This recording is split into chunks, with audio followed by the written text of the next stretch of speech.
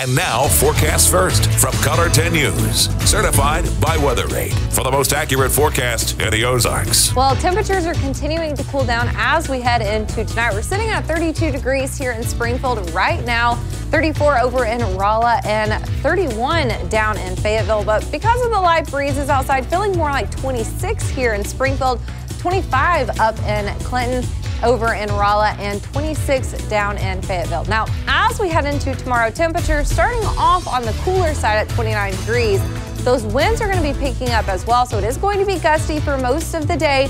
Temperatures warming back up into the 40s, but even warmer temperatures are expected as we head into Sunday and especially on Monday. Coming up, I'll have the details. KOLR 10 News at 10 starts now.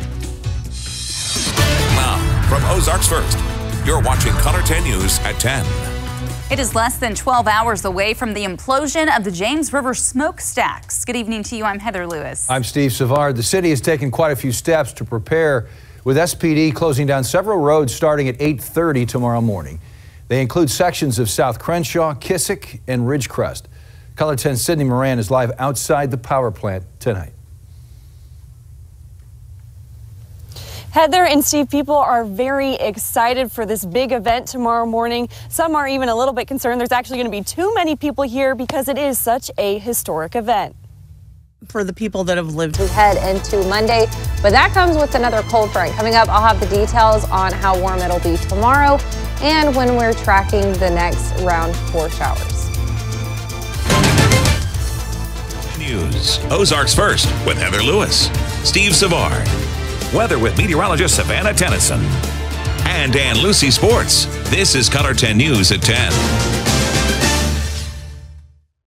All right, we have a homeward bound story for you. A family in Kansas had an unexpected visitor while they were away on vacation. Their own dog. That is Dexter on their Ring doorbell camera. So Dexter had broken out of doggy daycare. He actually had to jump over a 6-foot fence. He traveled more than 2 miles to get home and was trying to get back in the house.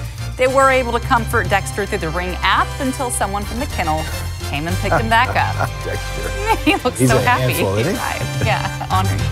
Good night.